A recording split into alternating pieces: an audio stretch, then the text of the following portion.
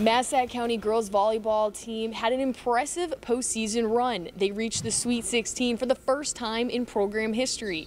Now, following IHSA's return to play guidelines, they're able to get out, get some conditioning, and get ready for this season. Massac got three! 1, 2, 3! It's really great seeing my friends again, and this year we have 5 seniors who we're going to build a bunch of chemistry with, and we have a new setter in the running, so we're excited to get that going. We're going to build off of last year's winning season, so I'm excited for that. Well, I think we have a really good connection with each other, and we did so well last year. I just really hope to continue it this year.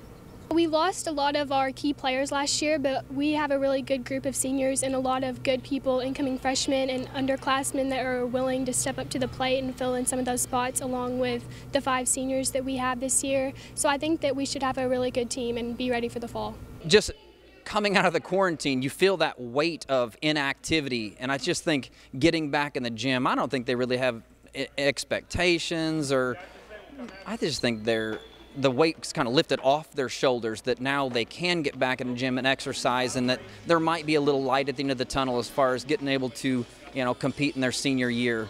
And I said a lot of them missed out on their junior season, that softball season, and just I definitely had a lot of smiles on their faces. Glancing at the history books, it doesn't take long to see the program's success over the years. I think every team that we've had in the past 9 years has hit 30 wins. We've averaged 30 wins over the past decade. So maintaining that level of success for anybody is a little intimidating, but I don't hear them talk about it.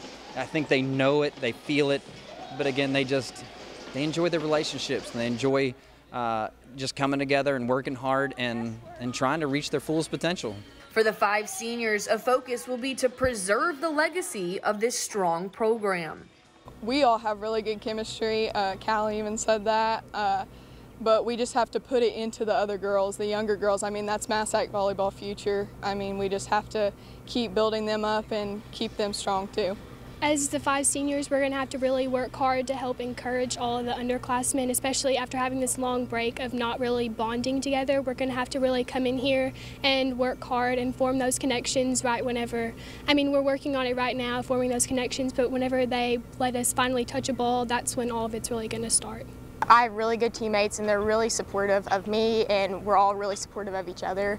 So I think when you have younger girls come in, it can be really scary to play with the older girls, and I feel like we're all really nice to each other, and we're really easy to play with. Despite the history of success here, head coach Zach Miller says winning games isn't the only way to measure the season. I just tell the girls my goal is, as a coach, I want to see them reach their fullest potential. If they play to their fullest potential, to the best of their ability on that last day, I'm going to be really happy with wherever they end up.